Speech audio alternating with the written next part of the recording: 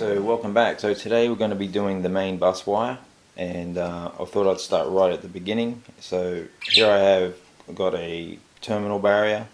Let's just take a closer look at this.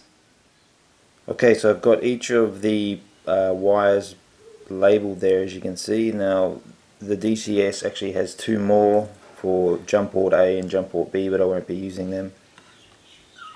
The ground wire, which will come apparent later on why I need that one, and obviously program A for programming, and then A and B. So let's get started.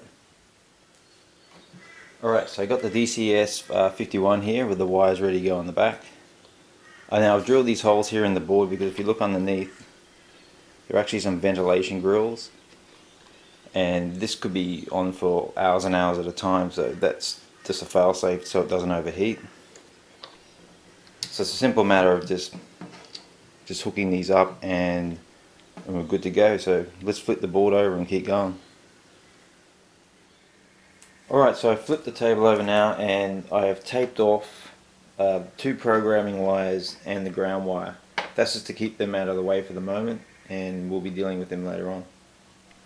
So on this particular layout, the red wire is going to be rail A and the black wire is going to be rail B.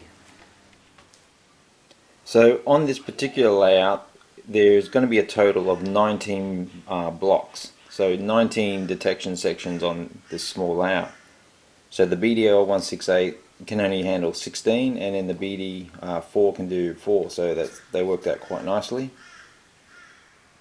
Okay, so the main bus line now runs all the way around as per the plan. So let's take a closer look at how I'm going to finish this off. Okay, so the main bus line is in now. Now I need to get the rail A, which will be the red one. I'm going to solder another piece of wire heading off this way, and it's going to make its way to the BDL 168 and the BD4.